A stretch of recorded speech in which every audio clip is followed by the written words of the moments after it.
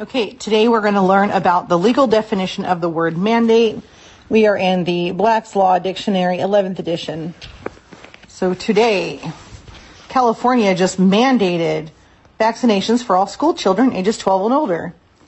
Under Roman and civil law, this is what we're working under right now, a written command given by a principal to an agent, so by like a governor, specifically a commission or a contract by which one person, like the governor, requests someone, the mandatory, which is the public, to perform some service gratuitously, which means voluntarily, the commission becoming effective when the mandatory agrees.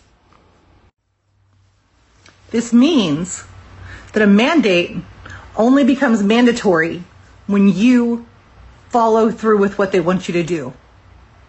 If you do not agree to it, if you do not do what they're asking you to do, if you do not want to do what they're asking you to do, because it's a request, it's gratuitously doing what they say, then you are not obligated under the mandate.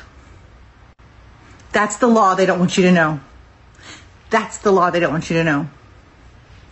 Go back, look at it again, pause it and read it, research it all you want to. That's the law. It is not becoming mandatory on you until you, the mandatory, actually follows through with what they're trying to mandate. That's why it's not a law. That's why it's called a mandate. And it's only a mandate until you agree to it. If it goes against the Constitution, it cannot become a law. But if you guys roll over and do whatever they want, you're actually agreeing to it. You're just agreeing to it, which means they can go ahead and turn around and make it a law because everybody was agreeing to it in the first place. You guys, say no.